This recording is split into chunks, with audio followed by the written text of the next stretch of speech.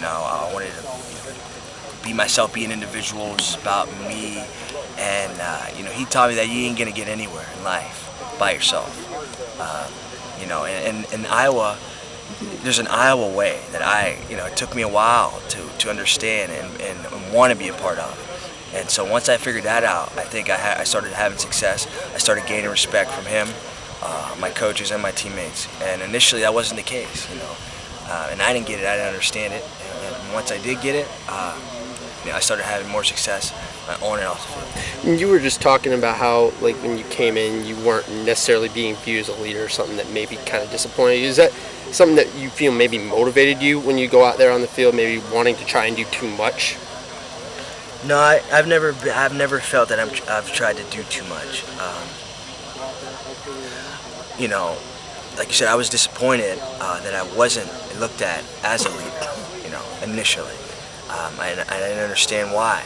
But you know, through some of the things Coach taught me, and Ricky would voice to me about, you know, hey, you know, you have to adapt to what we're trying to do, what Iowa's trying to do. The way, you know, not everywhere is like Iowa, but if you want to be successful at Iowa, you have to adapt to the way, you know, the Iowa program works.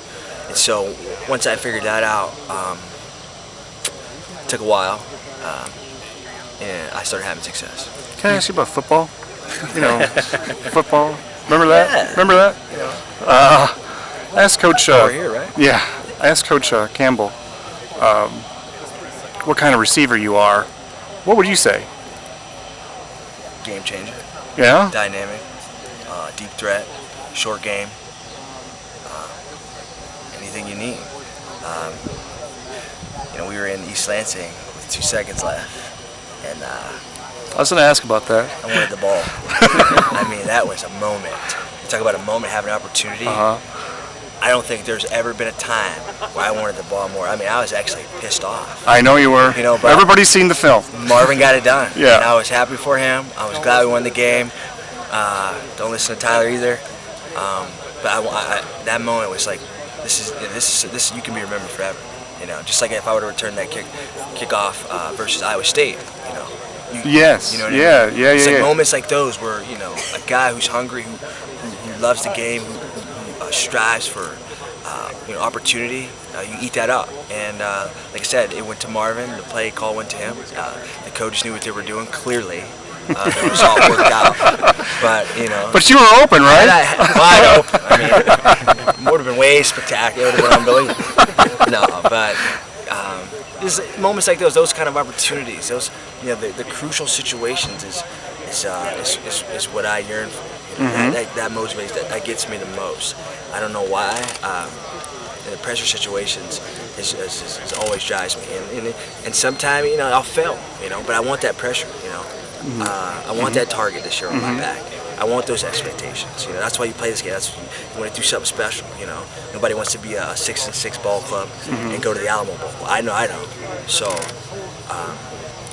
you know, you can if you can't handle it, that pressure, or, you know, you don't like that target, you can always give it to me, and I'll willingly accept it. Was there any bleeps in that huddle? There's definitely some bleeps. Was there? You know, I tried to go off to the side.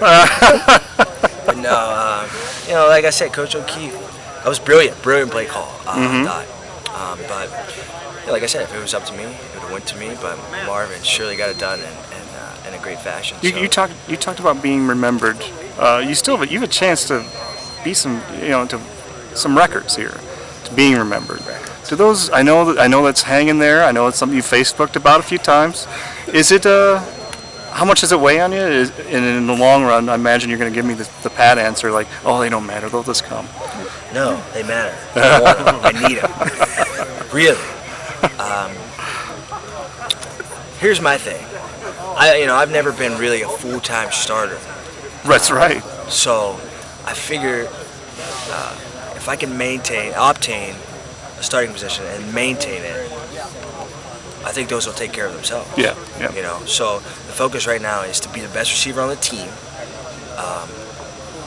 You know, have my teammates count me, have Ricky count on me, and you know, continue to make plays, and all that. You know, those fine achievements will take care of themselves.